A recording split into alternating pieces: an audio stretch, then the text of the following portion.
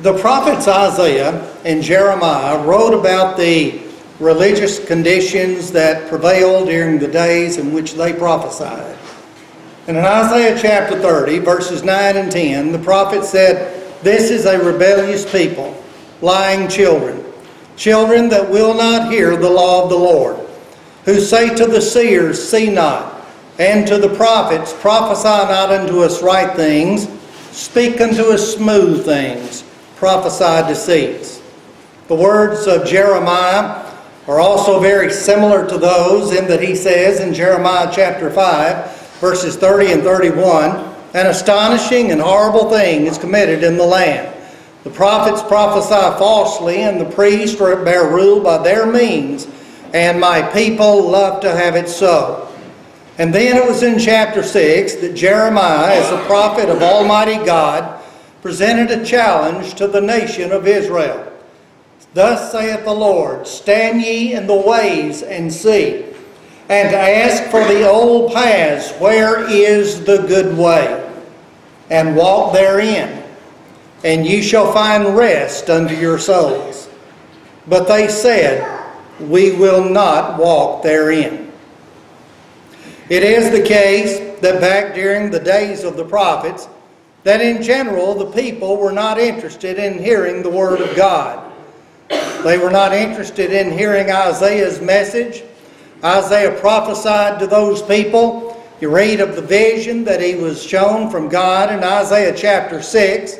And the Godhead asked, "Whom shall I send? Who will go for us?"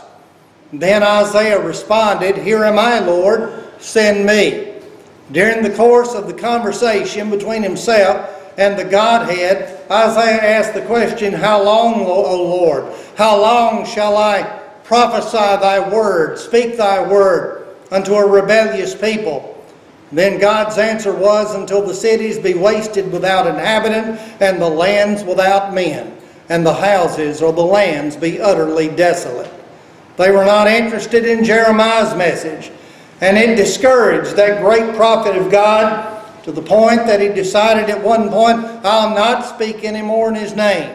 But then he said in Jeremiah chapter 20 and verse 9, "His word was in my heart as a burning fire, shut up in my bones, and I was weary with forbearing, and I could not contain." The Scriptures make it very clear in the New Testament that there is going to be a departure from the truth of God's Word. Paul was speaking to the elders of the Lord's church at Ephesus in Acts chapter 20, beginning with verse 29, and he said, "For I know this, that after my departing shall grievous wolves enter in among you, not sparing the flock. Also of your own selves shall men arise, speaking perverse things to draw away disciples after them." We also read Paul's words to the young preacher Timothy in 2 Timothy chapter 4, verses 3 and 4. Paul said, "For the time will come when they will not endure sound doctrine, but after their own lust shall they heap to themselves teachers having itching ears, and they shall turn away their ears from the truth, and shall be turned unto fables." Paul also wrote in 1 Timothy chapter 4 and verse 1, "Now the Spirit speaketh expressly that in the latter time some shall depart from the faith, giving heed to seducing spirits and doctrines of devils, speaking lies and hypocrisy, having their conscience seared with a hot iron." That's verses 1 and 2 of 1 Timothy chapter 4. And we do know that in the centuries immediately following the close of the apostolic age, that there was in fact a departure from the truth. But then we know that in the late 1700s and throughout the 1800s, there were men who were members of various sectarian groups who began to examine the teachings and the practices of those denominations that existed during that day. They began to see that there were many things that were being taught that simply was not found in the Word of God. They began to see that there were many practices that were not rooted and grounded in the truth of God's Word. And so they began to call out for men to go back to the Word of God, come out of these religious sects and go back to the Word of God, to the New Testament of Jesus Christ. Their intent was not to establish a new church, but rather was to go back and to restore the church that we read about in the New Testament. We read about men and know about men from history such as Alexander Campbell and Barton W. Stone and Raccoon John Smith and others who call for those people to simply go back to the Word of God. Men had left the Word of God. They were teaching the traditions of men, much like the Pharisees were doing in Matthew chapter 15, verses 7 through 9. They were practicing things that you simply could not find these practices in the Scripture. And so there was a phrase that was coined during the years of the Restoration movement. We speak where the Bible speaks, and we are silent where the Bible is silent. We do Bible things in Bible ways. We call Bible things by Bible names. Peter wrote in 1 Peter chapter 4 and verse 11, "If any man speak, let him speak as the oracles of God." The idea being set by the inspired pensman of God is that when I preach, I am to preach the Word of Almighty God. Not my opinion, not what men think the Word of God teaches, not men's ideas about the Word of God, but what does the Bible teach? Now, during the years of the Restoration movement, there were several principles that were followed in calling men back to the Bible. And that's what I want us to think about for just a few moments this morning. And let me tell you something, even today, when we call people back to the Word of God, and when we issue the challenge, let's go back to the New Testament. Let's go back to the Word of God and to look at the New Testament church as it was revealed in the pages of the New Testament. Let's look at that. And let's teach what they taught and practice what they taught. Practice what they practiced. These same principles have to be followed today. First of all, we must go back to the old guide. We must go back to the old guide. Man needs divine guidance. There's no doubt about that. Man did not leave it up to man to choose his own method of salvation or to choose his own way of serving God. We read in Jeremiah chapter 10 and verse 23, "O Lord, I know that the way of man is not in himself, for it is not in man that walketh to direct his steps." And that acknowledgement that man needs divine guidance is just as true today as when these words were first penned. True religion is always based upon divine revelation, not upon what man's thought may be. It is always to be based upon a "thus saith the Lord." Now, Jesus Christ promised divine guidance to His apostles. He did not leave it up to them to make up their own message as they went along. He gave them the guidance that they needed. In Matthew chapter 10, verses 19 and 20, Jesus said to His apostles, "When they shall deliver you up, take no thought what you shall say or what you shall speak in that same hour. For it shall be given you in that hour what you shall speak. For it is not you that speak, but the Spirit of your Father that speaketh in you, or speaketh through you." And so they came to understand that they were going to be guided by the Holy Spirit. That's what Jesus told them in John chapter 16 and verse 13. The Holy Spirit would guide them into all truth. Now, when Paul began preaching the gospel of Christ, he also received the very same guidance that the other apostles did. In Galatians chapter 1, verses 11 and 12, he said to his Galatian brethren, "I certify you, brethren, that the gospel which was preached of me is not after man. For neither was I taught it, but neither came it to me by man, but by the revelation of Jesus Christ." He received the very same guidance that the other apostles did. And so, when the apostles went out to preach and teach, their message would be without error. Paul wrote in 2 Timothy 3, 16 and 17, "All Scripture is given by inspiration of God, and is profitable for doctrine, for reproof, for correction, for instruction in righteousness, that the man of God may be perfect or complete, thoroughly furnished unto every good work. Now when Paul penned these words, he set forth three great truths about the Scriptures of Almighty God. Number one, they are inspired or God-breathed. In other words, they came from the very mind of God. We read in the 2nd chapter of the book of Acts, in verse 4, that the apostles began to speak as the Spirit gave them utterance. He gave them the very message. The Scriptures are also authoritative, since they provide doctrine, reproof, correction, and instruction in righteousness. The Word of God is the authority for all that we teach and all that we practice. And then number 3, the Scriptures are complete, since they completely furnish man unto every good work, since they give us everything that we need. Peter writes in 2 Peter chapter 1 and verse 3 that God has given unto us all things that pertain unto life and godliness. But then, in the second place, the principles that must be acted upon and must be followed in the restoration of New Testament Christianity is that we must seek the old church. We must seek the old church. I want to tell you something. When you open up the pages of the New Testament, you don't read anything like attend or join the church of your choice. You don't read anything about that. But here's what you do read. You read that Jesus Christ is the builder and the foundation of His church. It belongs to Him.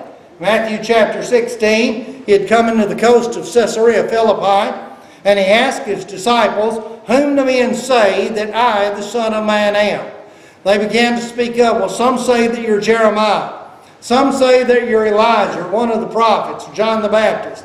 And so He asked them, "Whom say ye that I am?" And it was then that Simon Peter spoke up and said, "Thou art the Christ, the Son of the living God." Now listen to me. It was then that Jesus said, "Blessed art thou, Simon Bar-Jonah, Simon son of Jonah, for flesh and blood had not revealed it unto thee, but my Father which is in heaven. And I say also unto thee that thou art Peter, and upon this rock I will build my church." Jesus Christ promised to build His church not upon Peter, but upon that bedrock of truth that Peter had just confessed. The fact that Jesus Christ was the only begotten Son of the living God. He would be the foundation of the church. Paul writes in 1 Corinthians chapter 3 and verse 11, "For other foundation can no man lay than that which is laid, even Jesus Christ." But then here's another truth. I also find that the church and the kingdom are one and the same institution. Now let me tell you, I'm well aware of the fact that there are many today who say that Jesus came into the world to establish His kingdom. But people weren't ready yet. People were not prepared to receive Him as King. So He decided to set up His church, or to establish His church as a substitute, as somewhat of an afterthought. There's only one problem with that, and that is completely foreign to the New Testament. Listen to Matthew 16, 18, and 19. I want you to notice this now. You read the terms church and kingdom used by the Lord interchangeably in the very same breath, very same context. I will build my church, and the gates of Hades will not prevail against it. Now I give unto you, Peter, the keys of the kingdom of heaven, and whatsoever you bind on earth will be bound in heaven, and whatsoever thou shalt loose on earth shall be loosed in heaven. And so then, the church and the kingdom are one and the same institution. But then I find that the church was built upon the first Pentecost following the resurrection of Jesus Christ. Jesus told His disciples about some things that were going to happen, that were going to take place, that would let them know that what was taking place on that day was the fulfillment of prophecy, like the coming of the kingdom into existence. Well, in Mark 9 and verse 1, he said to them, Verily I say unto thee, there be some of them that stand here which shall not taste of death till they have seen the kingdom of God come with power. Now listen to it. He said, some of you standing here, those that he was talking to, are still going to be living when you've seen the kingdom of God come with power.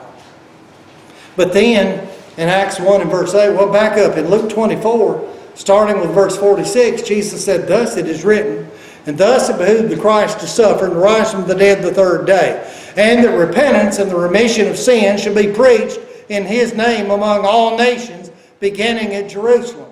And he goes on to tell his apostles, tarry or wait in the city of Jerusalem, listen to this, until ye be endued with power from on high.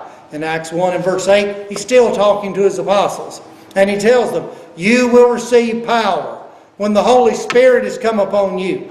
And you'll be witnesses unto me, both in Jerusalem and in Judea and in Samaria and into the uttermost parts of the earth. Now, you look at chapter 2, starting with verse 1. And when they were all assembled with one accord in one place, they, that is the apostles, there came from heaven suddenly a sound as of a rushing mighty wind. And it filled all the house wherein they were sitting. And there appeared unto them, the apostles, cloven tongues like as of fire, and it sat upon each of them, that is the apostles. And they, the apostles, began to speak with other tongues as the Spirit gave them, the apostles, utterance. The power came upon them, just as the Lord said that it would. But I also find that Christ is the head of the church. And He's the only head of the church. That doesn't leave any room for a pope or anybody else to assume, to presume to be the head of the church on earth or anywhere else for that matter.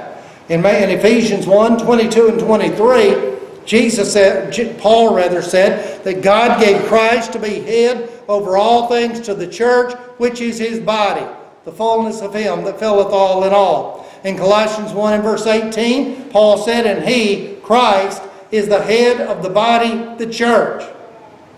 And as the head of the church, all authority resides in Him. He doesn't share it with anyone else. He said in Matthew 28 and verse 18, all authority has been given unto me, both in heaven and on earth. But then I find that the church is the one body of Christ. Ephesians 1, 22 and 23, the church and the body are one and the same. And then Ephesians 4 and verse 4, there is one body. And then in Acts 2:47, I learned that the saved are added to the church. You don't read in the New Testament of an individual becoming saved at one point and then becoming a member of the church at some other point later in time. But rather they were saved in being added and added in being saved. That's what Luke is saying when he says in Acts 2:47, and the Lord added to the church daily those that were being saved. But then we must seek the old name.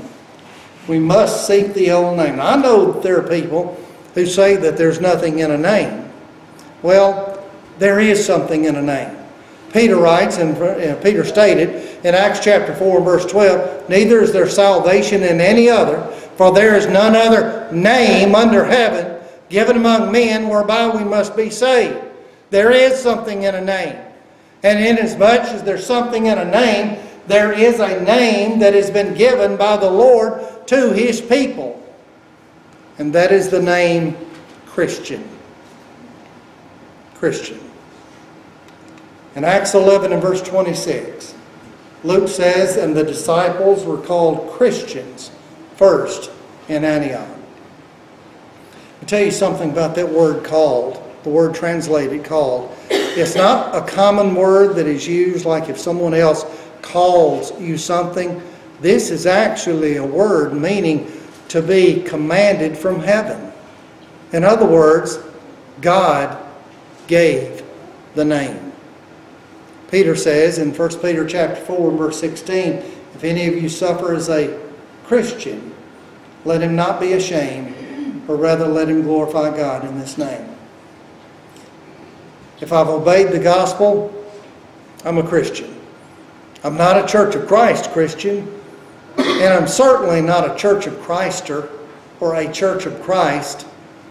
I'm a Christian. I'm a member of the church that I read about in the New Testament. But then God has also given a name to the Lord's body, or various designations. You know, it surprises some to learn that there is actually not a single proper name that the Lord has given to His people collectively. Oftentimes, it is simply called the church, as we read in Acts 11 and verse 22. And you read throughout the book of Acts, and many, many times, that's what it's called, the church. Sometimes it is referred to as the body of Christ, as in 1 Corinthians 12 and verse 27. Sometimes it is called the kingdom of God's dear Son, Colossians chapter 1 and verse 13. Congregations are called churches of Christ, Romans chapter 16 and verse 16. But then we must seek the old worship. We must seek the old worship. Now, I know that there are many today who argue that it doesn't really make any difference how you worship God as long as your heart's right, as long as you're sincere. Well, I want to know what the Lord teaches. Now, if I'm going to worship Him, then I need to find out what He says about worship, not what somebody else says, not what somebody else thinks. I want to know what the Lord says about it. So, look at this. In John chapter 4, verses 23 and 24, Jesus is discussing worship with the Samaritan woman who is by Jacob's well. And He says, "The hour cometh in which the true worshipers," note that, true worshipers, "shall worship the Father in spirit and in truth, for the Father seeketh such to worship Him." Note that, the Father seeketh such. That modifies worship, true worshipers. So the Father wants true worshipers to worship Him. Well, the question may be then, what is true worship? Who are true worshipers? Look at verse 24. God is a spirit, and they that worship Him must, you stop there, that word must is very important. Now, if the Lord had said may, well, that might have made a difference in that I could choose what I want to do. But He didn't say may or might. He said must. That's a word of obligation. In other words, if I'm going to worship the Lord, then it has got to be as He says in His Word. They that worship Him must worship Him in spirit. Now, spirit has to do with the character of the worship, or the attitude of the one who worships. In other words, yes, I must be sincere. My heart has got to be in the worship if it's going to be acceptable to God. So, they that worship Him must worship Him in spirit. But the Lord didn't stop there. Let me tell you something. He said, they that worship Him must worship Him in spirit, and that word "and" is important also. Now in English, the word "and" is a coordinating conjunction. A coordinating conjunction brings together or unites two things of equal value, equal rank.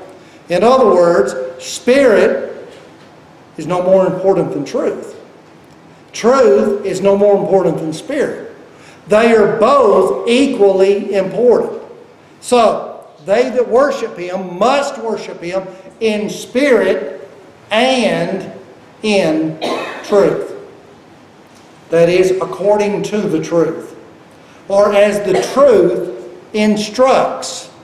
In John 17:17, in His prayer to the Father, Jesus said, "Sanctify them through Thy truth. Thy word is truth." So to worship God in truth means that I worship Him according to the way that He directs in His Word. I want to tell you something. The New Testament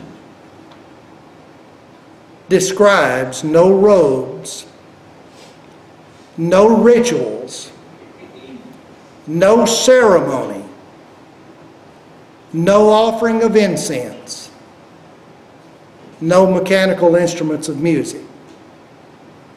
It doesn't describe those things anywhere.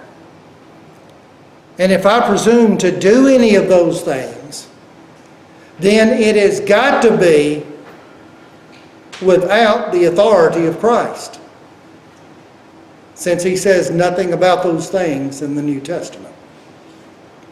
It's a point that we need to think about and understand.